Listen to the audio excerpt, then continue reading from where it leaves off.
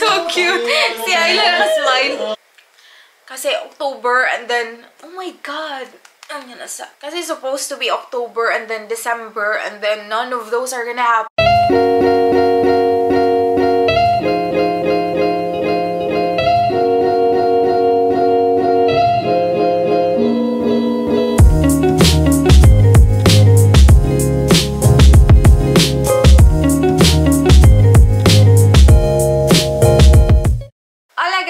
This is Rich and welcome back to my channel. And today guys, what I'm gonna do is I'm gonna do a reaction video sa video ni ate or ni Simply Race. Finding out that she's pregnant. It was meron kasing mga nagre-request guys ba na gumawa daw ako ng reaction video, the same thing that I did the last time na na-pregnant din si ate. So, gagawin ko na lang siya ngayon guys while I'm free. And then, hindi ko pa din talaga na-watch yung video. Actually, yung 2 videos ni ate about pregnancy, hindi ko pa talaga siya nakita. So, para sa akin, it's a good opportunity kasi my friend as well, si Manette, nagsabi siya sa akin, nakaka-watch lang daw niya kagabi. And sabi niya, naiyak daw talaga siya ng bongga. Then sabi ko, oy ako, hindi pa ako naka-watch. Sabi ko, ngayon ako mag-watch kasi I've been really busy this past few days guys regarding sa pag-move natin sa house. And then, hindi na nga ako nakaka-watch ng mga videos niya and then updates din. But yeah, I'm very excited to watch this guys kasi different kasi yung sinabi na lang niya sa'yo after niya na-figure out. Different din yung feeling niya talaga, diba? Nung the moment that she knew. So, of course, I'm very curious as a sister. I think every one of us in the family curious kung ano yung process, ano yung mga nangyari, yung mga ganun. So yeah, same as you guys. I also wanna know. Kasi alam nyo naman yung gano'ng kahirap yung process ni ate para maging pregnant, diba? Dumaan siya sa napaka-depressing na moment sa kanyang life. And very painful physically. Ang daming turok-turok niyang ginawa. And then right now, para bang it's a blessing na basta marami kasi siyang chinika sa akin na plano nilang gawin if ever hindi sana sila makakabuo. Sobra talagang ako ang happy dito. Kaya gusto kong makita kung ano bang mga kaganapan. So, without further ado guys, let's watch it. Oh. Apil yung intro. Hello! Today is the 14th of July, 2021. Kami lang dalawa ni Ayla sa bahay kasi trabaho si Dan. And ang cute talaga ni Ayla, grabe! What is mommy gonna do today? Magpipiti ako guys kasi ilang araw na akong delayed and feeling ko buntis ako! Are you gonna be an ate now, ha? Sobrang cute ni Ayla! Baba! Buti na lang, meron akong isang natira. Hinanap ko pa talaga siya. Buti na lang talaga cute ni Ayla. Wala pa, mamaya pa darating si Daddy Dan. So, kapag pregnant, positive yung makikita natin. Kapag hindi, ano lang, 1 line lang, negative. Alright, you ready? Ang alam ni Dan, meron akong period guys. Kasi few days ago, nag-spotting ako. And usually talaga, walang fail. Every month, nagsa-spotting ako. Tapos kinabukasan, period agad. Yun talaga. Si Ayla. Palatandaan ko na darating yung period ko. And then every time na nangyayari yun, sinasabi ko siya kay Dan.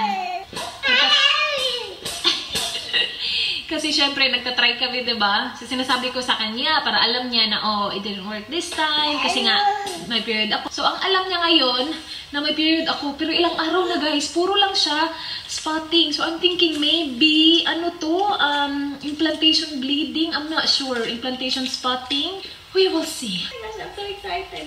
Feeling ko lang. Kasi talaga ako 28 days yung cycle talaga. And regular ngayon is my 32nd day ng cycle. And hanggang ngayon, wala pa din guys. Puro pa din spotting. And very, very light talaga. Alright guys. Umihin ako. And kinakabahan ako. Bakit ako kinakabahan? Come here, Bobby. Come here. I will show it to you first, okay? And then you tell mommy. And then you tell mommy if it's positive or negative, okay? Yeah. Ay, masusundan na si Ayla. We will see. Hindi ko alam kung ilang minuto. Ano kasi to, parang set ko to siya binili. And tinapon ko na yung karton, yung packaging. So, hindi ko alam kung ilang minuto dapat i-check. Pero, hinihingal ako, kinakabahan, sobrang kinakabahan. So, obviously, hindi kami nag-IVF, guys, kasi gusto naming itry muna naturally.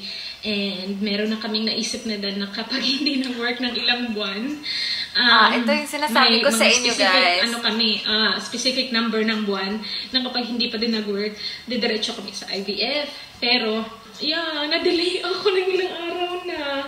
So, 28 dapat yung cycle ko, diba? And then, 32nd day na ngayon. 29, 30, 31. Si Ayla naman wala akong pake. Araw na akong delay. Look, kung hindi man, okay lang. Okay lang, Ayla, diba? Kung hindi man. Pero kung positive, di, okay na okay rin. Okay, si Ayla yung una nating pababasahin.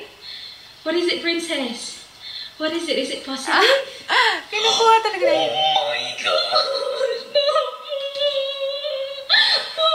Mommy's pregnant. Oh my goodness.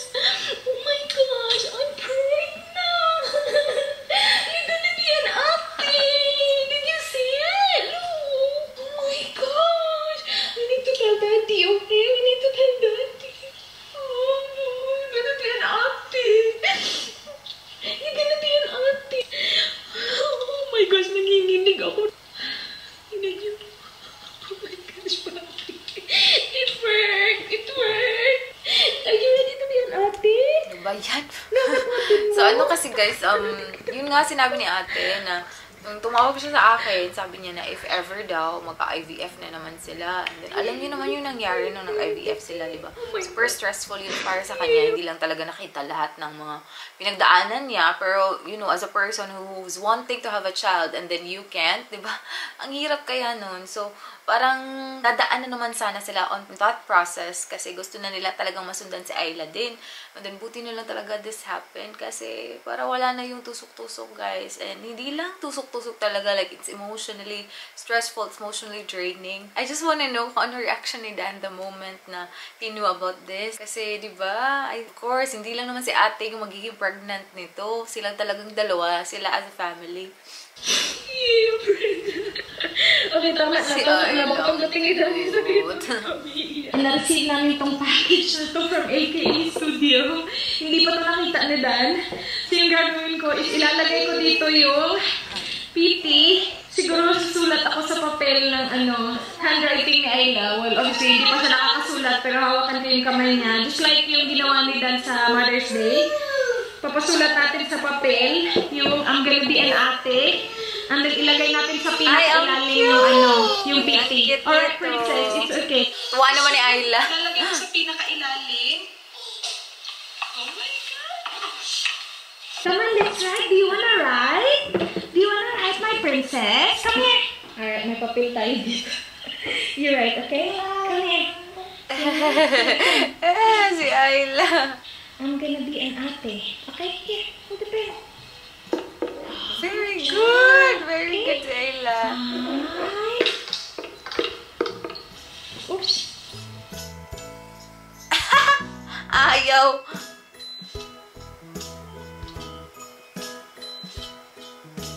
I'm gonna be an... Ang cute talaga ni Ayla. Ano ba itong batang to? Almost like... Tumawa pa. You just need to write your name, okay? Whenever you're ready. Good kid. Ayla. I-S-L-A. Ayla. Yay! She did it! Si Ayla talaga yung bata na parang wala talaga siyang problema na bata. No? Lagi lang talaga siyang tumatawa. Actually, si ate nagsabi talaga na yung batang to, parang iba talaga siya sa ibang bata kasi napakamasayahin yung bata, guys. So, I'm very happy. Sana talaga makita na natin si Ayla. Ano ba yan? Did you pray with mommy? Huh? You prayed with mommy, didn't you? To have a sibling? You did. Yay! Answered prayer. Good job. Pakit na pakit lang. You did. What did you pray? Oh, you prayed? What did you pray? What did you say? Hey? Guys, umalis kami ni Ayla. Hindi ko napigilan yung sarili ko. Timing na timing kasi naubusan si Dan nung kanyang ginagamit na perfume. So, pumunta kami ni Ayla sa Chemist Warehouse and bumili ako na to, 1 million. Timing, ilalagay natin siya dito sa box. Tapos, ito yung i-open ni Dan mamaya. Alright, so we've got a present for Daddy Princess. Who got me the present? Us. Who got me the present? Ah. Yeah. What? I know what it is. What is it? Watch. You sure you open here? Give me a watch. So guess first before you open it. Are you gonna tell Daddy already? It's a secret. See, Dad. I'll go watch still. What? Okay. Oh. What? Aftershave.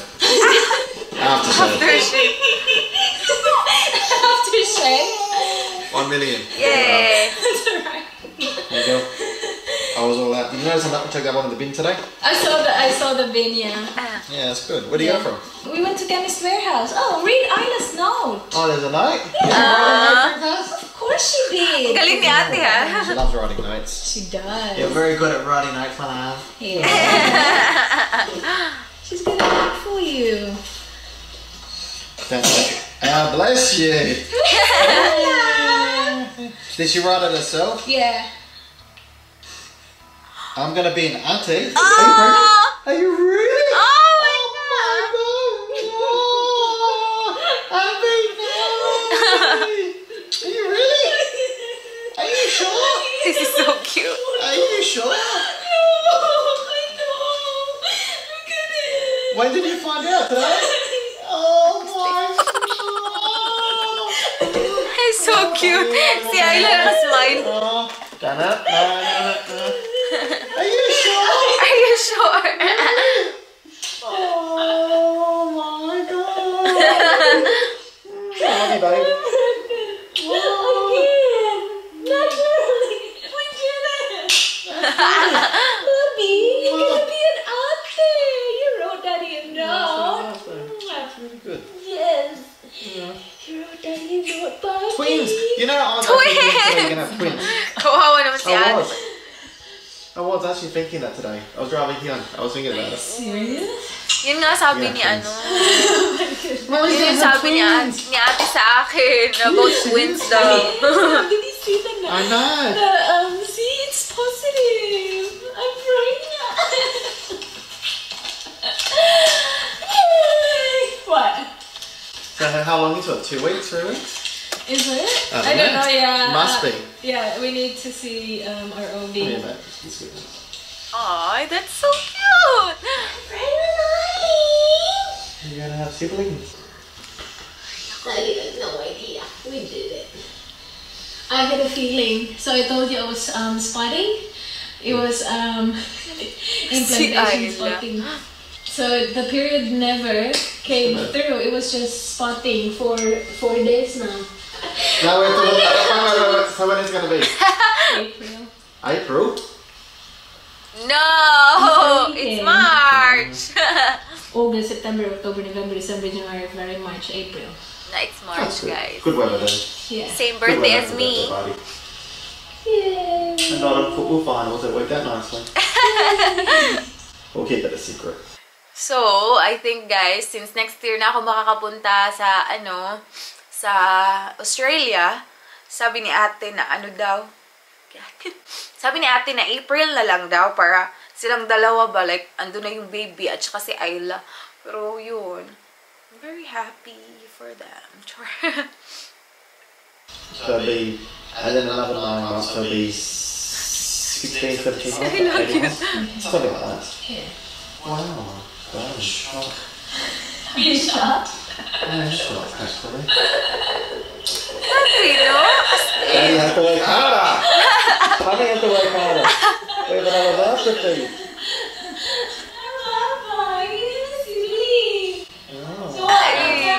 Sana kasi cute ni Ayla. Kahit hindi, okay lang. Are you serious, babe? She's gonna have twins. I've got a really good feeling about this. I should do. No, whatever it is. Whatever it is. Is that why you're so grumpy? Because you're gonna have a baby, huh? We're gonna have a bigger bed. We're gonna have a bigger bed. Tessa. So no. We're going to do this again. We have to go through this again.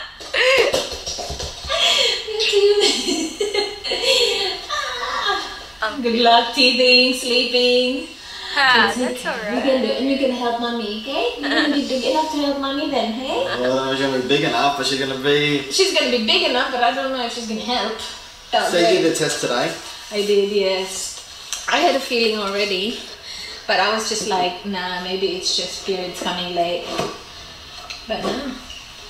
Wow. There you go! I'm preggers! Where is it? There you go, guys. You're going to be a big auntie. There you go. Isla's gonna be a big ate. Yay! Matagal ko na siyang nalaman, guys, na she's pregnant. But then, she doesn't want to tell anyone, of course, para ma-sure ba. So, she waited for like 3 months. And then, that's the time na in-announce na nga niya. Kasi, sabi ko naman, uy, dapat lang ganun. Kasi, we'll never know what's gonna happen. I'm very happy lang talaga na biro nyo, hindi na siya, they're supposed to go through the process of IVF again. And then, ngayon, like, natural lang talaga. Meron ng second baby. So, I think it's gonna be a boy. Like, meron siyang mga sinasabi sa akin ng mga nararamdaman niya na hindi pa niya naramdaman daw kay Ayla. Like, this time daw, yung pregnancy niya, medyo sensitive siya in a way na dami siyang nagsusuka-suka siya, yung mga ganun-ganun. Basta, anyway, probably she's gonna tell you more about that in the near future. Pero yun yung mga sinasabi niya sa akin. So, sabi ko naman, baka lalaki yan ate, kaya different yung response mo. Pero hindi ko masyadong sure, of course, kasi wala pa naman tayong idea talaga. But then, the gender reveal is gonna be very soon. Up until now, tapos na yung ultrasound nila, pero hindi pa din daw niya alam yung gender, kasi mag-gender reveal sila. So yeah, I'm very happy. I hope it's a boy. Pero sabi ni ate, mas parang din, okay na din yung babae. Parang same kami ba? Like si ate and then ako, parang lang kaming magka-vibes lang. Same lang kami ng utak, pwede kami magka-friends, pwede. So, parang ganun yung iniisip niya. So, yun, babae or lalaki, I'm very happy. Although, medyo nasasad ako kasi I was...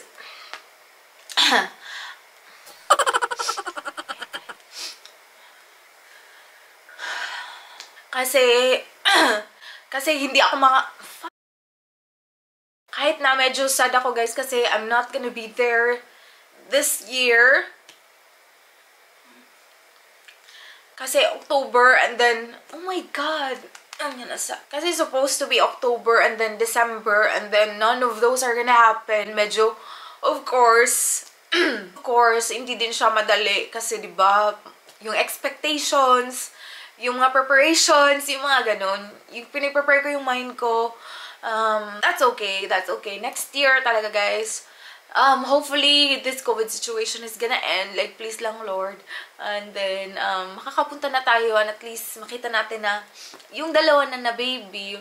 So, yun nga, si Ayla, ang laki na. Like, sinasabi ni ate, feeling ko mahihirapan ka na daw na buhatin siya. Like, I was expecting na at this age ba, like, sana makita man lang namin siya. Or hindi lang kasi ako, yung family ko din. Pero, yun na, hindi siya possible. But that's alright.